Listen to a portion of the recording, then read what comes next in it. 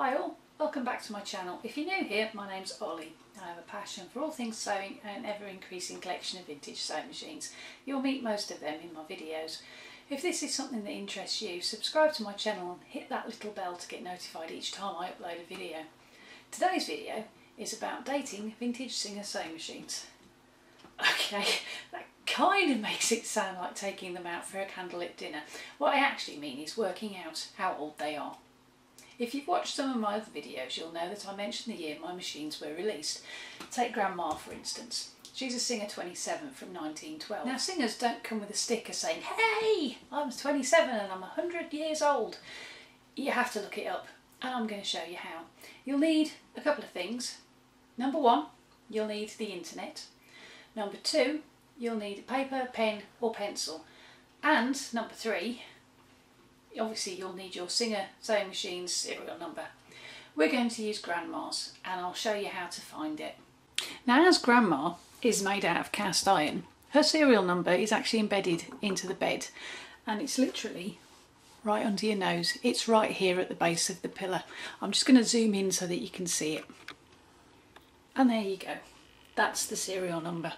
This next bit is when you'll need your pen and paper. If you haven't got an iPad or a tablet or any kind of portable device to get onto the internet, what you're going to need to do is write down the serial number so you don't have to move the machine to where you can access the internet. Grandma's serial number starts with a G and it's got 1, 2, 3, 4, 5, 6, 7 digits after the letter. Now that's important. Make sure you always double check the number of digits.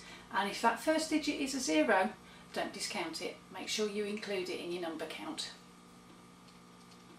Mistaking a 7-digit for a 6-digit number can not only give you an incorrect date, but it can also give you the wrong model of machine.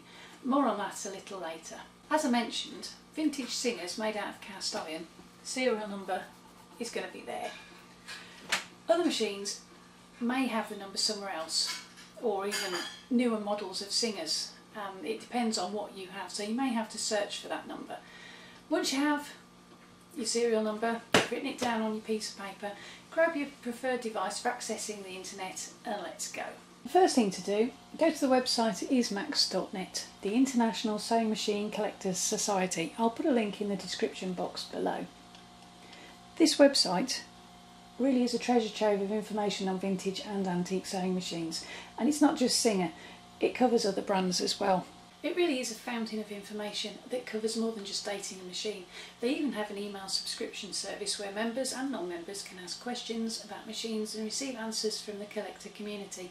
You can also join the society and receive a quarterly magazine giving hints on restoration as well as access to sewing machine conventions and auctions. It's well worth having a good look around this site because the amount of history and general machine knowledge the site contains is absolutely amazing. This video isn't sponsored by Ismax.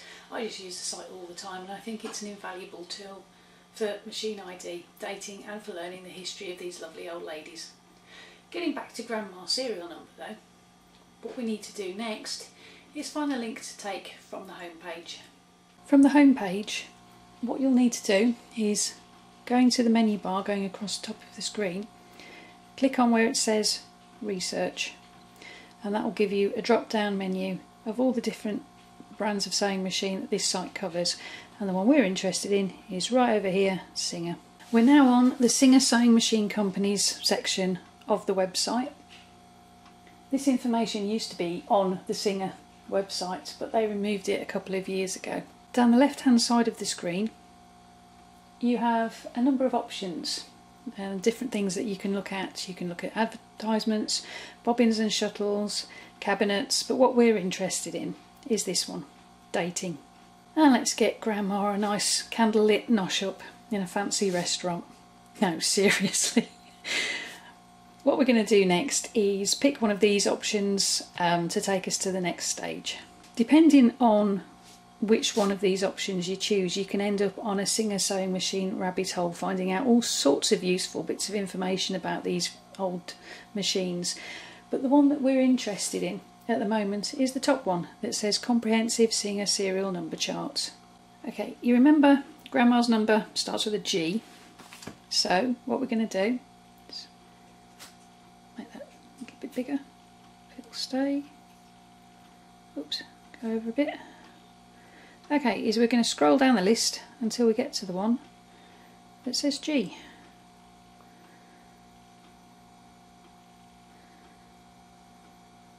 There we go, and click. And now what we have is a page that is filled with register numbers or serial numbers, all allocated to the letter G. So all we have to do now is scroll down this list until we find a number that matches Grandma's.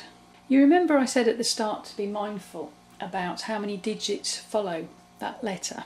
As you can see, the list starts at 0 and the first entries all have 6 digits. It's all too easy to reach the line that starts with a 1 and a 6, because you remember Grandma's serial number starts with a 1 and a 6, and think, ooh, I found it. It's a 28 from 1910. Only it isn't. We already know that Grandma is a 27. The reason why we've misidentified Grandma as a 28 instead of a 27 is because we've only allowed for 6 digits. If we go back to Grandma's serial number, she's got 7 digits. You need to be extra careful to make sure you include all the digits from that serial number. Reading these lists can be even more confusing when your number starts with a 0. It's all too easy to ignore the 0, believing it to be just a space filler, when it's actually part of the number. It's so easy to wrongly identify these machines, and it's all usually down to dodgy digit reading. Let's keep scrolling down the list until we hit 7 digits. Oop.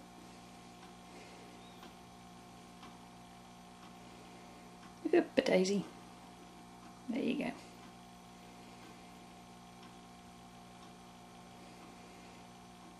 Keep going, we're still on 6 digits at the minute. There we go. Now we've got 7 digits. Whoops. But do you notice something interesting about those 7 digits? They go straight from 6 digits to 7 digits. The 6 digits start with a 9 and the 7 digits are starting with a 1.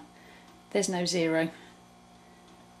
Well, actually there is. The thing is, you just have to keep scrolling because the digits starting with a 0 are right at the end of the list. For Grandma, we don't have to go quite that far. We're looking for a number 1696901. So we'll just keep going down the list until we find her serial number. Okay, so we're going to scroll.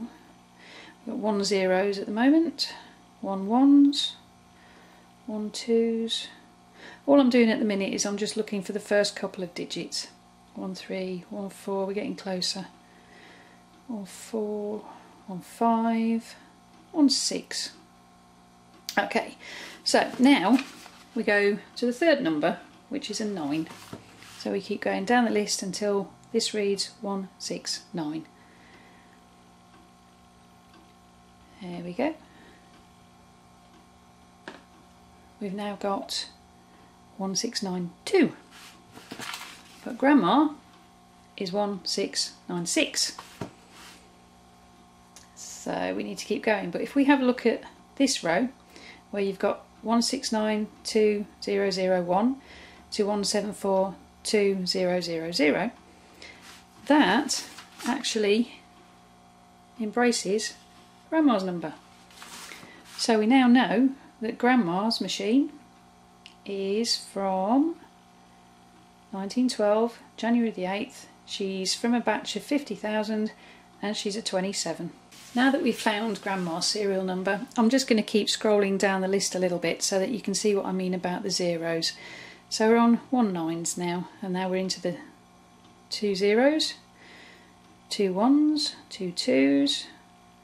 I'll just scroll a little faster, this might make you feel a bit seasick. 2 7s, keep going, now we're in the 3s. Actually, it's making me feel a bit seasick. There's a 4. And we'll keep going and going and going. This list is huge. Okay, we were at 8 9, now we're at 9 zeros, 9 1s, 9 2s, 9 5.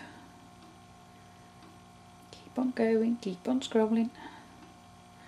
9 9 9 9. Ah, there you go. Just after the very last number 9 can fit in a 7-digit, we revert back to 0, and that's where you'd go to find anything that starts with a 0 at the front. Now that we know that Grandma is definitely a 27 from 1912, we need to find out where she was born, and that's something else that you can do on the EaseMax website. Okay, from this serial number page, what you need to do is hit your back button to take you back to the Singer Sewing Machine dating page. And then what we want to click on is the serial number chart with dates. And then it's just a case of scrolling down the list until you find the letter that you're looking for, which in our case, whoops, is G. And there we have it. There's G. Oop. It was issued from 1910 to 1912 on that particular batch of numbers, and if we go back to the top a little bit, we can see that the place she was actually born is Elizabethport, which is in New Jersey. I hope this has helped you to identify and date your own Singer machine. The EaseMax website is a fantastic resource for all vintage machine collectors, so it's well worth having a good look around and even signing up or becoming a member. Now, there is an app available in the Apple Store and on Google Play called Singer Serial DB. I don't know if it's linked to the website or if it's an independent. It pretty much does the search of the serial number for you, and I'll show you how just a sec. All you really have to do is either go to the Apple Store or Google Play and download the app onto either your phone, your tablet, your iPad, and then you just simply type in the serial number, which in this case is G 169 69 0 1, and then hit done. I couldn't see it there for a minute. And then, just as we've just found out, you've got 1912, a 27, a run of 50,000, and the date was January the 8th. And I'm really sorry I can't get that to go any bigger, but it won't expand. It's a nice little app, and it pretty much does the search of the serial number for you. Everything that we've just done on the EaseMax website is what this app is doing in the background. It's a really handy tool to have for a quick check while you're out on the go. It only gives date, model and number of machines though. It doesn't tell you where the machines were made, and it's only for singers. You'll also need either an Apple device like an iPad or a phone, or an Android phone or tablet. The app doesn't give access to all the other goodies you can get on EaseMax, like details on the cabinets, what bobbin goes with which machine, or any of the info on the other brands that are on the site. But now that you know how to use both the app and the EaseMax website, you can pick the one that suits you, or combine the two for instant Singer information at your fingertips. That's all for today. If you like the video, give it a thumbs up. If sewing and vintage machines are your passion too, subscribe to my channel and hit that little bell to be notified when I upload another video. In the meantime, wherever you're sewing, whatever you're sewing with, embrace your creativity and have fun. I'll see you next time. Bye for now.